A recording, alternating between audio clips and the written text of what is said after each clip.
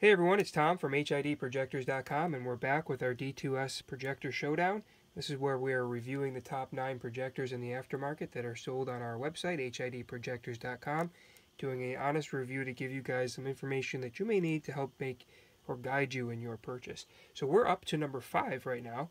We've reviewed projectors 9 through 6 in the previous video, so make sure you guys go check that out. So coming in at number 5, so this is right about midpoint, you've got the 3-inch FXR. So this is the 3-inch version, not to be confused with the 2.5-inch version, which actually came in at number 9, so it was the least performing projector. This is essentially the same projector with a 3-inch lens. So to show you the difference in stepping up in that width for that lens, you're going from number 9 on the list to number 5 on the list. Same type of setup on the back, same great bulb mount that I like here with the spring-loaded clip. Very hard to screw this one up. You've got a large bodied projector here, so this guy is not small.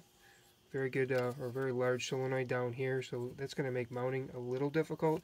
This is something that really is more for an experienced retrofitter or someone who's really up to the task here. You're going to have to do a nut and bolt mount on this.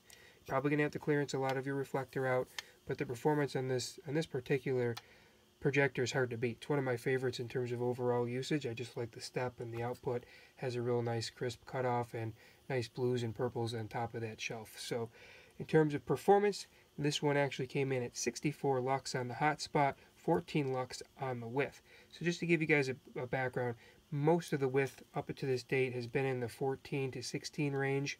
So you're pretty much all even in terms of width.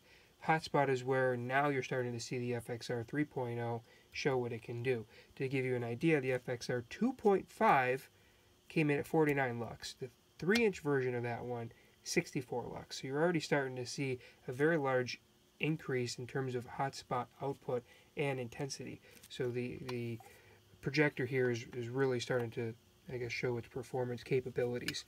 So all tests again were performed with our Yeaky 4500K bulbs and our Hella Gen3 ballast. So for consistency's sake, we use the same stuff throughout all of our tests, and the results here speak for themselves. So we're about halfway through. We've got 4 more projectors to go. Check them out on our website, HIDprojectors.com. Shoot us an email, sales@HIDprojectors.com, or leave a comment below if you guys have questions. Thanks for watching.